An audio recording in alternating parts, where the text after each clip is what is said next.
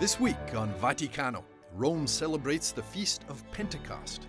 Pope Francis invokes the Holy Spirit and warns that without the Spirit, the Church would be just an organization. All stand together, meet a group striving to boost the voice of persecuted Christians.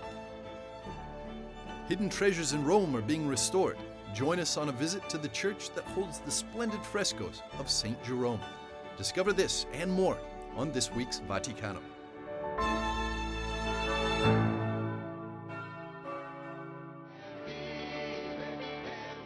Several thousand faithful representing over 100 million active members of the Catholic Charismatic Renewal gathered in the Vatican for Pentecost weekend. Pope Francis welcomed them at the Pope Paul VI Hall, where he launched the new Catholic Charismatic Renewal International Service that takes over the roles previously played by two organizations, the ICCR and the CF.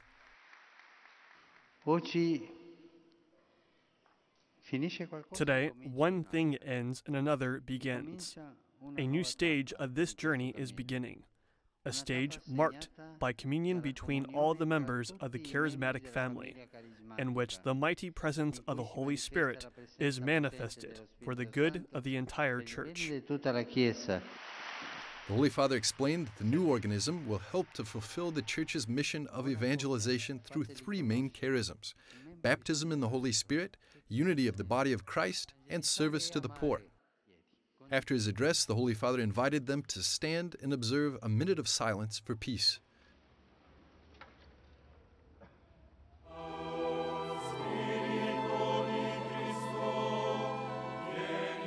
Later in the evening, the participants joined the faithful of the Diocese of Rome in celebrating the vigil of the Feast of Pentecost. The Mass was celebrated with the presence of the icon of divine love. Exactly 75 years ago, Pope Pius XII made a special prayer of thanksgiving to Our Lady of Divine Love for the protection of the city of Rome from the destruction of the Second World War.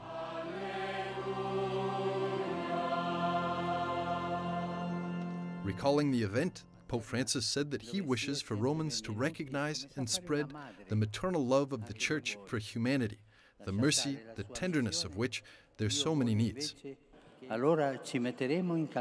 So we will really get on the road. We will then feel within us the fire of Pentecost, which urges us to cry out to the men and women of this city, and their slavery is over, and that Christ is the way that leads to the city of heaven.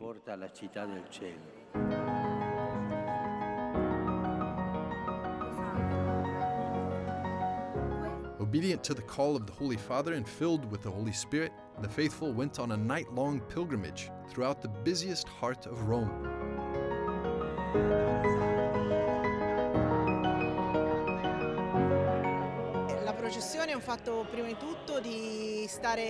The procession is first of all to have a very strong, very beautiful church experience, that we all live together, especially during the Vigil of Pentecost, to invoke the Holy Spirit on our diocese, as the Pope also said.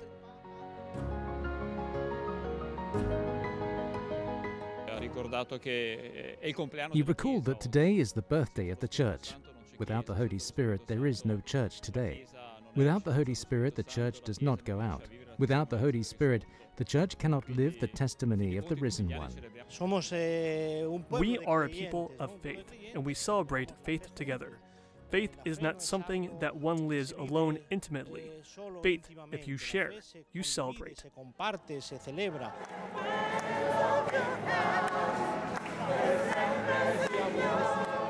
Not hiding their joy, the participants sang and prayed as they processed.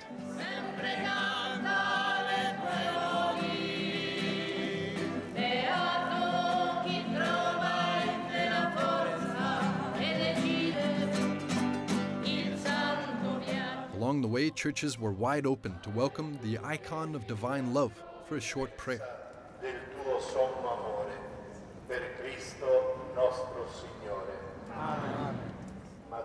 This manifestation of faith was unusual for the usual celebration of Pentecost in modern-day Rome.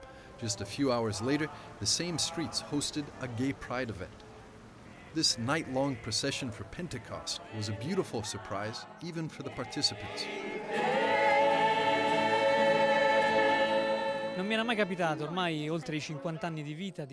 For more than 50 years of life, it had never happened to me before to have such a beautiful procession with Our Lady of Divine Love, who, for us Romans, is Our Lady. Here we are, fond of passing in the heart of the city on this night of Pentecost to give space for her, to give space for her words and the magisterium of the Pope. Playing for her was a pleasure, with a little effort, but a great pleasure. Però un grande piacere.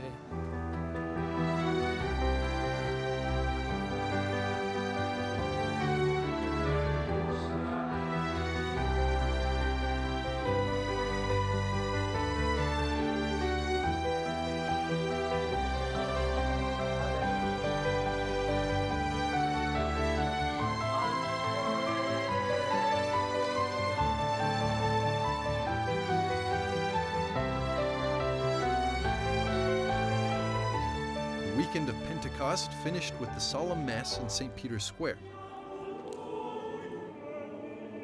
Pope Francis invoked the Holy Spirit for all the Church and warned that without the Spirit, the Church will become an organization. Her mission, propaganda, and communion would be an effort. Without the Spirit, Jesus remains a personage from the past. With the Spirit, he is a person alive in our own time. Without the Spirit, Scripture is a dead letter. With the Spirit, it is a word of life.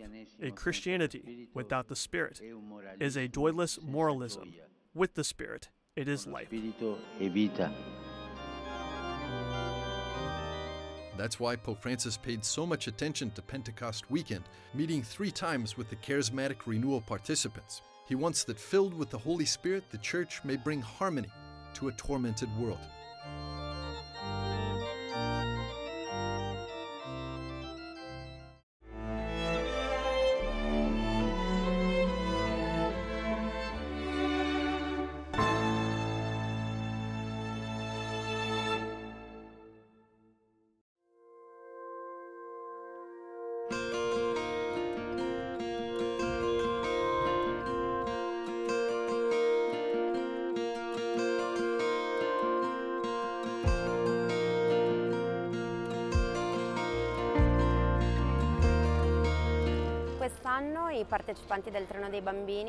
This year, there are 400 children participants of the children's train.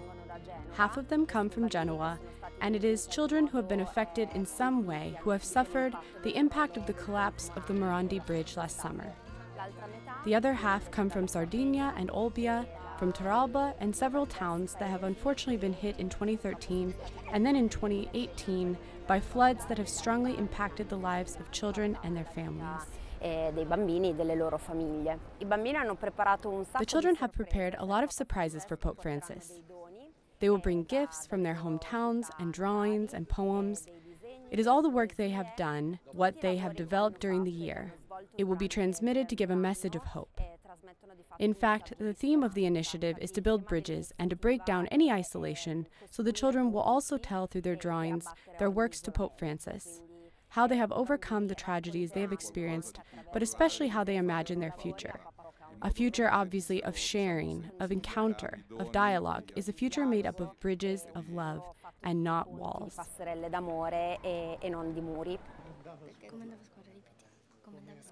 Com'era e come andava a scuola? A very good teacher taught me this. Never hate a companion or a schoolmate. Never. Never talk bad about others. Do you understand? Let's say it together. And what should I do when I want to talk bad of others? I have an infallible recipe. A recipe for not talking bad about others. Do you want me to tell you? Be aware.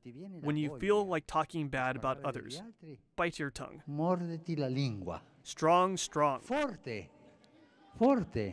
And so your tongue swells and you won't be able to speak. Do you understand? Never talk bad about others. The great wars that there are now, that people kill each other in wars begin like this, with little hatred and small things. This is something the teacher taught me.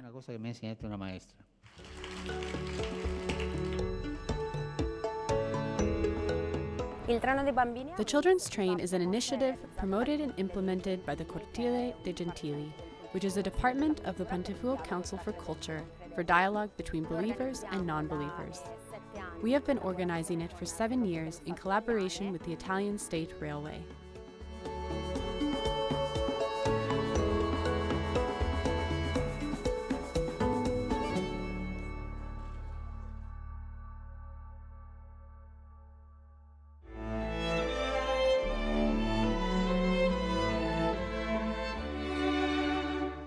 In a few minutes, we'll present you a digital platform that stands for persecuted Christians.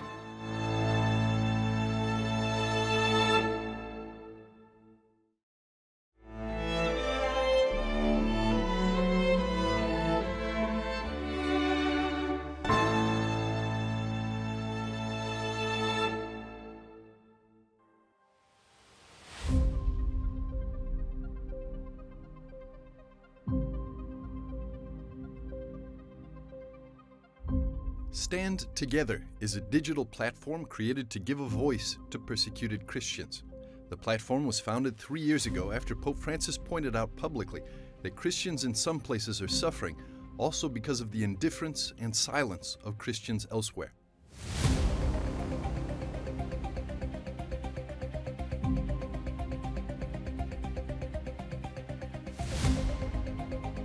To respond to this appeal, a group of people led by 2 Rome-based journalists, Roberto Fontolan and Antonio Olivier, created this digital platform, allstandtogether.com, to break indifference and silence.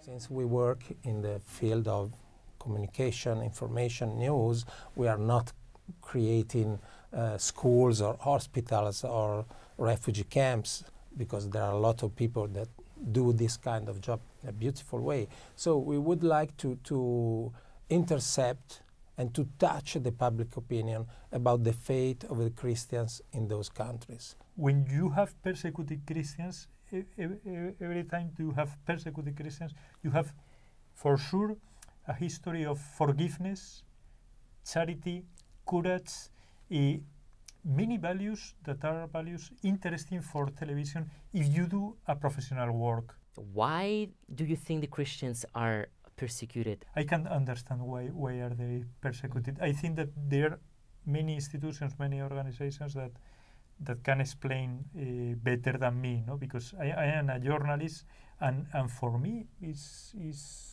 amazing, no? How you can find that extraordinary stories, no, about common people, but with Christian values, and how under that circumstances they show the better they have.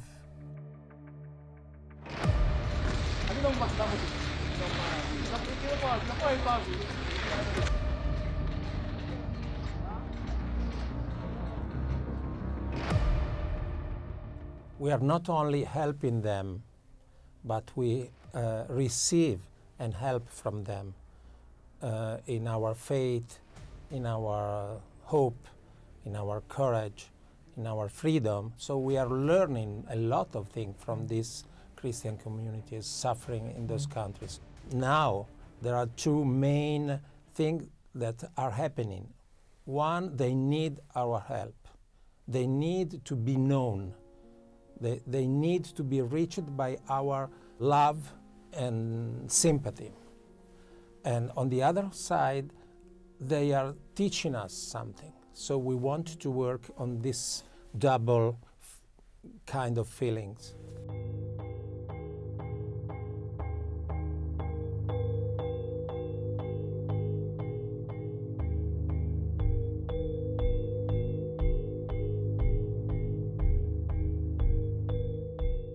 In many places where the people are living under persecution, the number of Christians and the number of Catholics, they are growing year by year. Why do you think it's happening? Because I think that is you have the they have confidence in their values. They try to find a reason for the resilience in their faith. No, they try to live their faith in a way that is radical. No? And what do you find difficult in your work to raise awareness of Christians? I don't know, maybe sometimes some media company doesn't want your story because of some issues, or you cannot tell some things because of political correctness. Do you receive these problems, or you have another kind of problems in your work? No, the problem, I think that the main problem is that sometimes it's not difficult to reach to the places where they are. For instance, in Nigeria, it's quite difficult because the places or the cities where there is persecution just today, you don't have, it's not easy to travel there because the government doesn't give you the permission and the visa and so on. If you send a good story, an extraordinary story, I remember just now one story of a medical doctor in Iraq that he sometimes need to heal also terrorists. No? So people of the ISIS in his clinic. No? And some colleagues say to him, don't do that, you are wasting your time, you are not doing the right thing. But he said to us, okay, I am Catholic, and I think that this is a human being, so I need to heal him. So this is amazing, and if you offer this story to a media, a big media, I think that they are interested also. So you need to have a good story, a good testimony, and it works. So in a way, it's really good news that you're trying to provide to all the world about the situations of Christians that are in difficulties, but indeed they're in difficulties, but their story are very often are joyful. That's a paradox. We can say that very often good news are not news from the media system, let's say. But I think that we have to fight against this kind of psychological or cultural or maybe political war. Thank you very much. Thank you. Thank you. So Thank much you to for you. the opportunity. Thank you.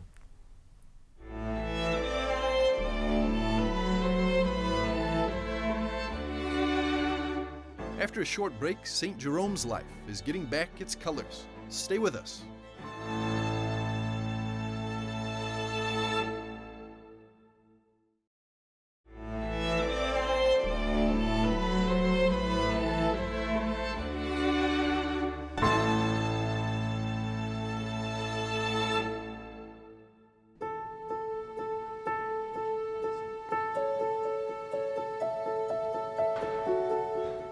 A life divided between temptation and rigor. One of the most important scholars ever, Saint Jerome is certainly one of the most intriguing and interesting saints among the doctors of the Church.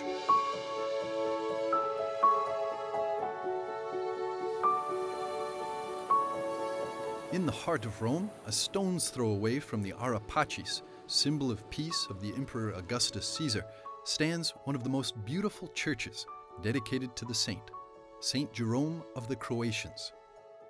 As well as Saint Jerome, Pope Sixtus V, who commissioned the building of the church, was of Balkan origins, almost as if to pay homage to his own roots.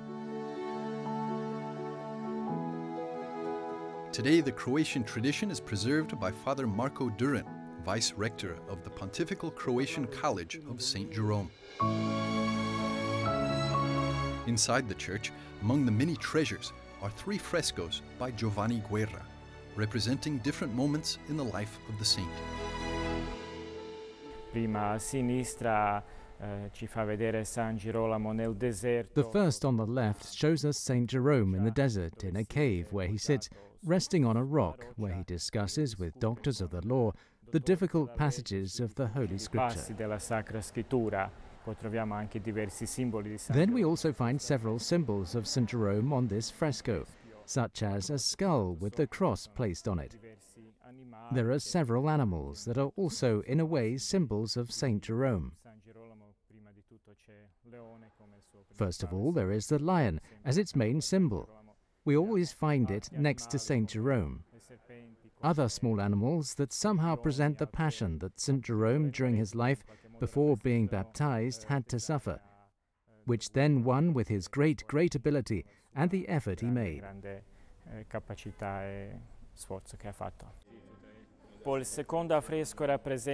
Then the second fresco represents the priestly ordination of Saint Jerome that took place in the city of Antioch after the time he spent in the desert of Syria.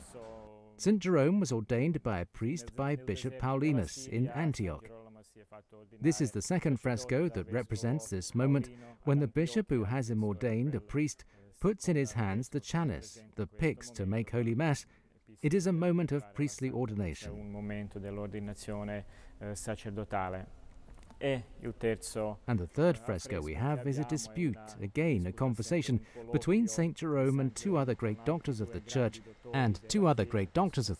who are Saint Gregory and Saint Anselm, and Saint Basil the Great. This is a dispute between the greatest theologians of this period of the Church. Since June of 2018, the Church has undergone massive restoration work. Daniela Storti, head of the restoration team, tells us about their work and the difficulties the team is facing. We started these works on the frescoes of the Church of Saint Jerome of the Croatians in June 2018. We started with the dome, which is now finished, and then faced the altar frescoes that are all from the period of the Sistine painters. So we are talking about the second half of the year 500. We have finished these works, and now we are finishing the transept, as you can see behind me, which is instead of Pietro Gagliardi, dated 1850, to then face the nave, which is always by Pietro Gagliardi. The great difficulty, aside from the quantity of square meters of frescoes painted, is the difficulty of finding harmony in our restoration on different eras. Because we are talking about frescoes that are from the mid-16th century and from the 19th century, and therefore the difficulty of the restorer in finding two different historical periods is precisely to find a methodology that then gives to the final result a general balance on our work and especially on the vision, which then the public will have of the frescoes. The work is expected to conclude by the end of October 2019, bringing the church back to its original splendor.